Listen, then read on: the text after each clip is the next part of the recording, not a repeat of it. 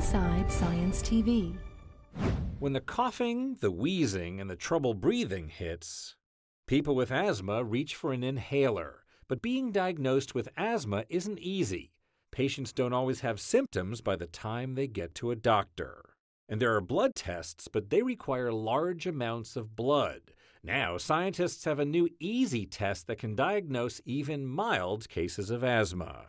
Well, the benefit to really everybody for this, the patients or the doctors or the researchers, is that the test is very quick and it uses very small amounts of blood, just a drop of blood. Researchers found that white blood cells in people with asthma move more slowly than in people who do not have asthma. From a single drop of blood, scientists have developed a test that shows how quickly white blood cells move toward the source of inflammation, in this case, asthma, which causes inflammation in the lungs.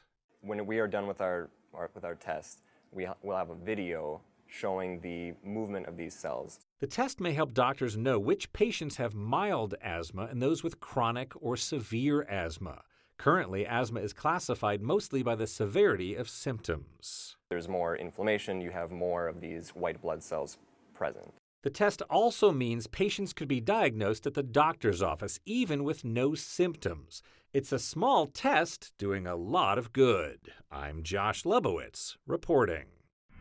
Inside Science TV. If you enjoyed this edition, follow us on the web and social media. Powered by the American Institute of Physics and a coalition of underwriters.